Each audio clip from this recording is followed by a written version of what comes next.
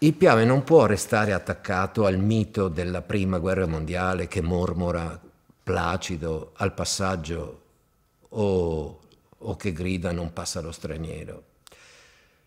Il Piave di tutti i giorni, il Piave di tutti gli anni, il Piave della nostra storia è un'altra cosa.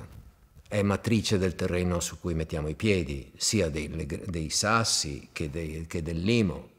Quando sdraiamo la schiena su una spiaggia dell'Adriatico pensiamo che venga dal mare quella sabbia. No, viene dal fiume, viene dal Piave, dal tagliamento, viene dal Brenta, dall'altro lato della laguna di Venezia.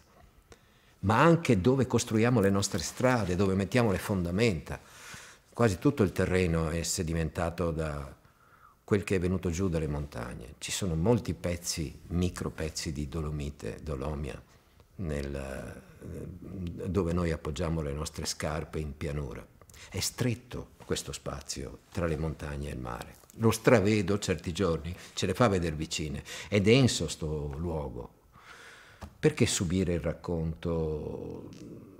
Bisogna costruirlo, bisogna sceglierlo il racconto. E quindi per me la necessità di farlo adesso è quella di raccontare come ogni cosa che facciamo deve dar conto del fatto che tutti viviamo in riva al mare. Questa è la filosofia della Fabbrica del Mondo.